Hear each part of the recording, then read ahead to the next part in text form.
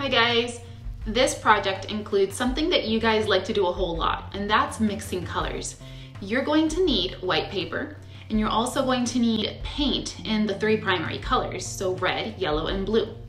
There is an option to where you can do this if you don't have paint. If you still want to do this but you don't have paint, you can follow all the drawing steps, and then when it comes to the painting part and the mixing color part, you just go ahead and use your crayons and use the appropriate colors according to whatever you have in your box. All right, let's get started.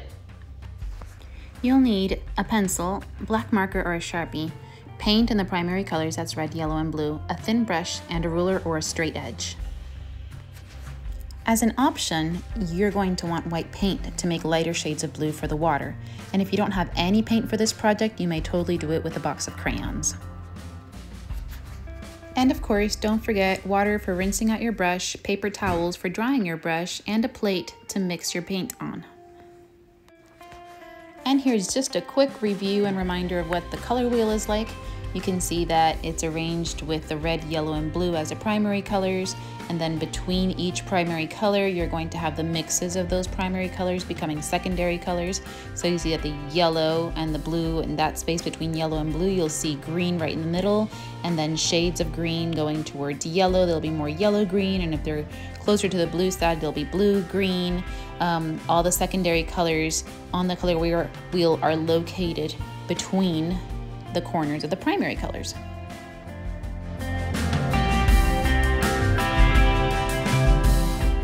Today we're going to begin on a color wheel project. It's not exactly a color wheel, but it's inspired by a color wheel. You are going to need a pencil, a black marker or a Sharpie. You're going to need a ruler or something to use as a straight edge. It can be an index card or just something that you have around the house that you can use a straight edge for, okay? All right. Also going to need a paintbrush. It needs to be a thinner paintbrush versus a thicker paintbrush. We don't need a big paintbrush like that today. Something about 1 centimeter, 2 centimeters wide, something small to be able to get into small areas, okay? You are also going to need a plate or a tray or a palette. It can be a disposable plate, it can be a kitchen plate, just something to mix your colors on. I have a palette, but you might not have one. So anything that you can pour your colors on and mix on is fine. And you need the primary colors. It can be washable paint, it can be tempera, it can be acrylic. I don't know, it's not gonna work with the watercolors. So red, yellow, blue, and as an optional is going to be white, and that's going to be for, you'll see, it's an optional part of this lesson. It's gonna be where you make a shade of blue to make the water pouring around, but you don't have to have, you don't have to do this part, but if you have white, I'll teach you how to make a shade of blue with it. Okay.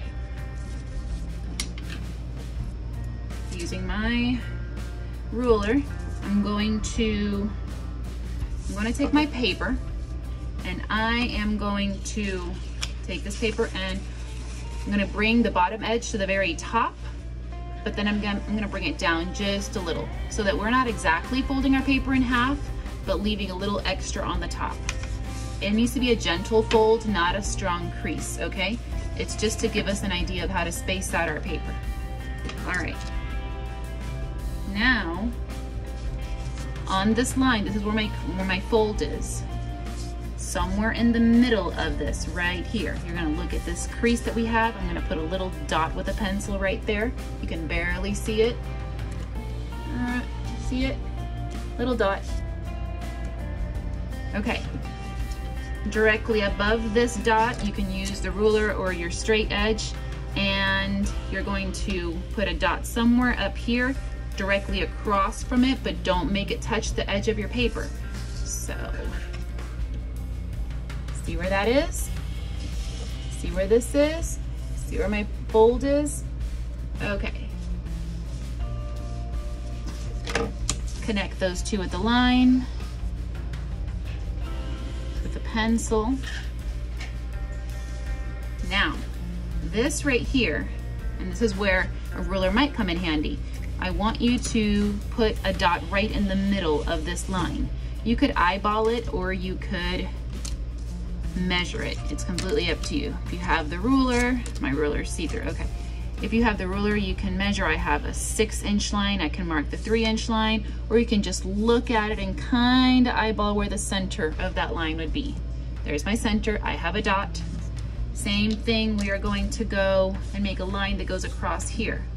Actually, it's not across there. You're gonna make 2 lines that intersect. So one's gonna go in that direction diagonally, one's gonna go in this direction diagonally. Okay, so starting over here, somewhere down here. Now this can be very precise if you measure everything with the ruler, or somewhat precise. This, I kind of missed my dot there, but I'm not really gonna worry about it too much. And I'm gonna make right there and right there. So I have that dot, that dot. Making a line from there to there. What I do want is for everything to intersect at some point. This line, and that line. Okay, go ahead and erase that little dot I had there that I missed. Okay, so in all, we have 1 vertical line, 2 diagonal lines that intersect in the middle, okay? As I'm looking at this, this is gonna be my umbrella. As I'm looking at this, I feel like this bottom is a little longer than this one, so I feel like I wanna extend this more, just a little more. Just because I like things to be a little balanced. Okay. Use your black marker or Sharpie to trace that.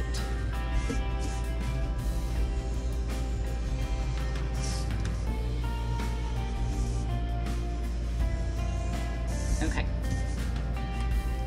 Next step is to make lines that connect from here to there, to there, to there, to there. Now don't make them go so far in. Think about what the edges of an umbrella look like.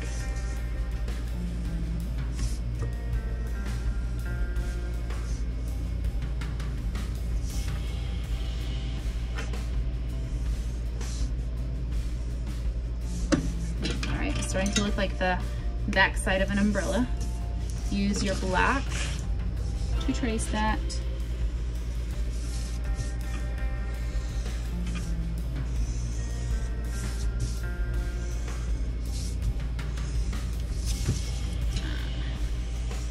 Okay, great, we've got the umbrella made. Now we're going to make the trench coat or the raincoat that hangs out the bottom and her boots. That's pretty easy to do.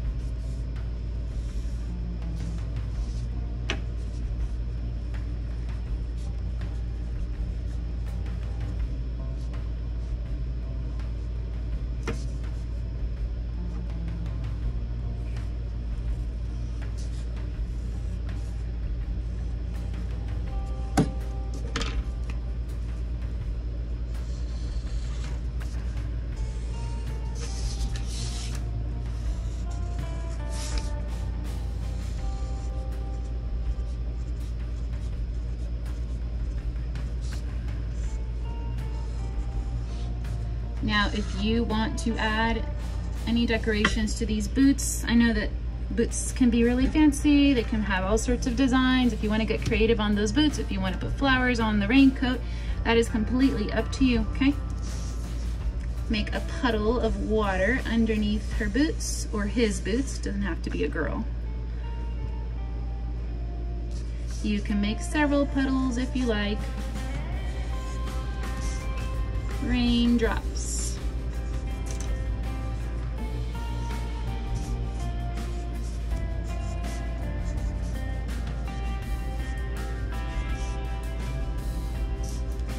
All right, that is the basics of the drawing. The next, from now on, it's going to be painting. If you do not have paint but you still want to complete this, you may use crayons. For the crayons, you're going to need red, yellow, and blue. They would have to actually say the name on here because sometimes you have the red, violet, and things like that, but make sure that you have red, yellow, and blue as they are in the box. And then we're only gonna go into the secondary colors, so you're going to do red, yellow, and blue, orange, purple, and green. And those are the colors that you're gonna need out of your box, because those are the colors that we're going to make, okay? So I'm going to proceed with the paint. I'm gonna set this aside for a minute just in case so I don't ruin it. Here's my paint tray.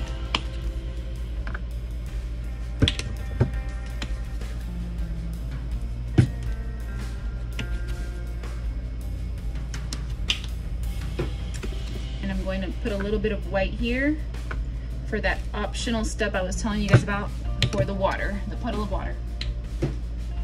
Okay.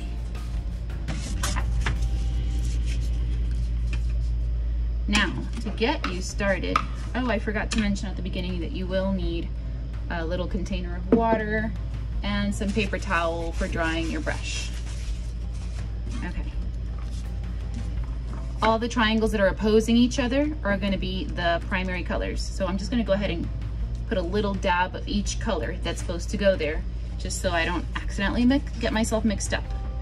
Yellow, skipping a spot. Red, cleaning my brush, drying my brush. Blue, so red, skip a spot, blue. Clean my brush, clean, clean, clean.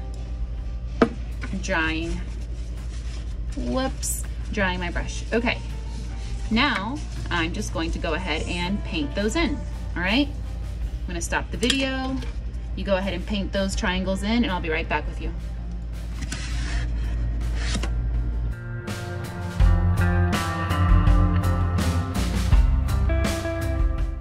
Okay, so I am almost done with my primary colors. This is the reason why I needed a small brush, so I can be able to get into those little corners, okay?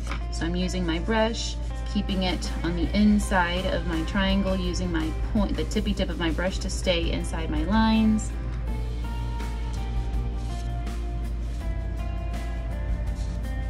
Remember to keep craftsmanship while you're doing this. That means staying inside the lines, not looking messy. It's really important as an artist. Unless you absolutely intended to just be messy, and that's perfectly fine too, because guess what? We're artists. We get to do that. Okay. Each time I'm done with a primary color, I have to make sure that I completely get that color off of my brush, because then if I don't, I'm actually mixing. Now my water is looking quite nasty at this point. It's got all the colors in there. Okay. The next step is going to be to mix your secondary colors. So I'm going to go ahead and set this aside, and let's talk about mixing. Picking up some red here, some yellow here. See, I didn't worry about washing it when I went from red to yellow, because we're eventually going to mix them anyways. Mixing, mixing, mixing. So far this color looks a little too red-orange for me. More yellow is going to make it more an even medium orange. Still a little too red for me. More, not orange, I meant yellow. More yellow is going to make it a more even orange for me. I think I like it.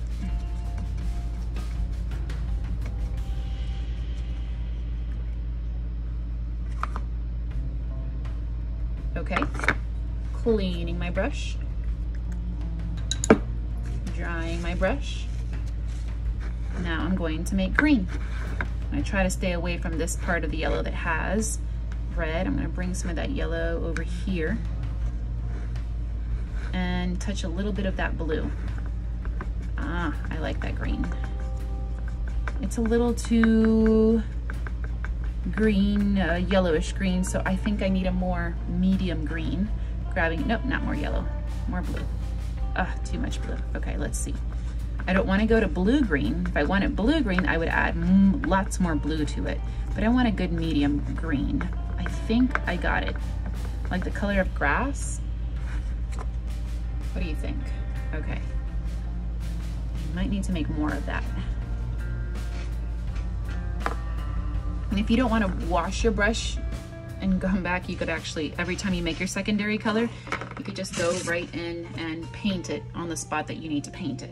It really saves you color, because all this color that I have there, I'm actually just washing it inside the cup. But I do want to take it by steps with you guys, okay? All right, now we're going to make purple. And for purple, I need red, a good amount of red, and not a whole lot of blue, because blue is a darker color than purple, so it will take over fast. Okay, And purple is probably the hardest color to make. I hardly ever get a good purple. I hardly ever get the purple that, you know, that we buy at the store. All right, I might have to play with this one a little more. When I put it on the paper, I'm gonna see. Oh, not too bad. It looks like a plum color. I feel like I need more blue. That's a little better. Okay. Yeah, purple is moody. It kind of does whatever it wants sometimes. Okay, there you go. All right, washing my brushes, my brush. Now, let's go ahead and finish. You are going to paint the green between the two colors that we used to make green. So we made green with yellow and blue, the green goes here. I made orange with yellow and red, the orange goes here. I made purple with red, blue and red, so the purple goes here. All right, I'm gonna stop the video and let you guys catch up, and you'll give me a couple minutes to catch up as well. Okay guys, we're back. Now, I have finished adding my colors to my color wheel umbrella. I have my secondary colors in between these. Now we're going to go ahead and move down to the water, okay? We're going to do the coat and the boots later, and you can choose to mix whatever color you want. Now you guys are experts at mixing colors, so you can choose to make the coat and the boots whatever color you want. All right, to make, you can paint the water just blue, plain blue, that's perfectly fine. But you can make also a lighter shade of blue, and you just do that by adding white. So just taking a little bit, not a whole lot of blue, a little bit of blue, and then a larger amount of white. See? And mixing over here.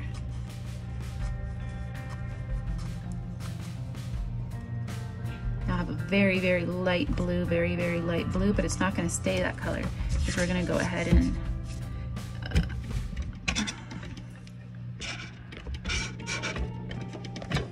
I'm not sure why I'm not able to zoom. Okay, there you go, okay. I'm gonna go ahead and paint my, paint my water. Just a very, very light blue, but before it dries in certain areas, I can just add dashes of the darker. Just look, I'm just barely touching it with my very, very corner of my brush. Very tiny bit, and I can just kind of add dashes. So we have some areas where you kind of see ripples in the water. See? So it looks like the water, the puddles aren't really still because we have droplets falling on them. Grab more. I'm gonna make a little bit more of this very light blue with lots of white and just a tiny bit of blue. I'm gonna finish painting this right here with this. Trying to get around these boots without covering the camera is hard. And then before, I got it on the boots. I can cover that mistake when I paint the boots.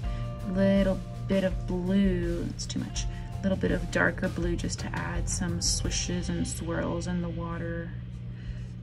Maybe some shadow underneath her boots. But this, you gotta do that before the first blue dries, okay?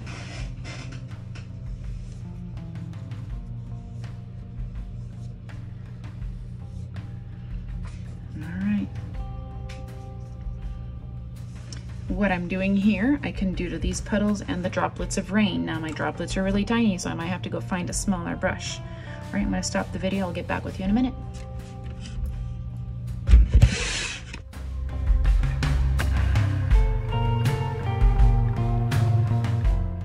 All right, guys, I am back and I am done. I finished my water and painted my raindrops. And I went ahead and I used my yellow for my coat. It's the lightest color and it was the easiest to use so that it wouldn't cover up my buttons.